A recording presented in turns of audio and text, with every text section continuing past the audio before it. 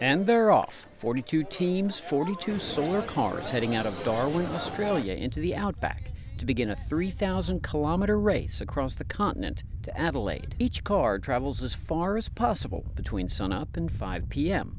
About halfway through the race, the Nuon solar team is leading.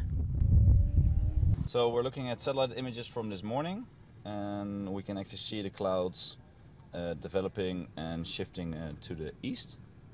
And this is very important for us because this helps us to decide what speeds we're going to drive and at what moment we'll be in certain areas where there's a lot of sun.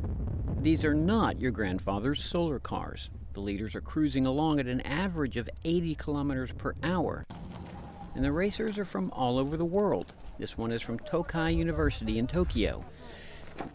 The Nuon solar team is from the Netherlands, and there are U.S. cars from Michigan and from a high school in Mississippi. So we were invited, and our car competes at the Texas Solar Challenge back at home, and we're very competitive where we are, so we wanted to bring it on a more upper scale and to see how we do.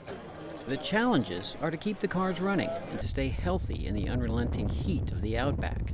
Yeah, it was quite hot, so we have a part of the day driving, and then it's just the rest of the day resting in an air-conditioned car, so that's a bit better.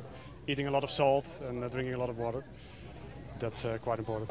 Home country favorites, the Western Sydney solar team, are in third. They say they're pleased with their progress. Overtaking takes a lot of energy that we would otherwise not want to use. So we feel very happy to be in third, but we don't have to overtake that many cars leaving Darwin.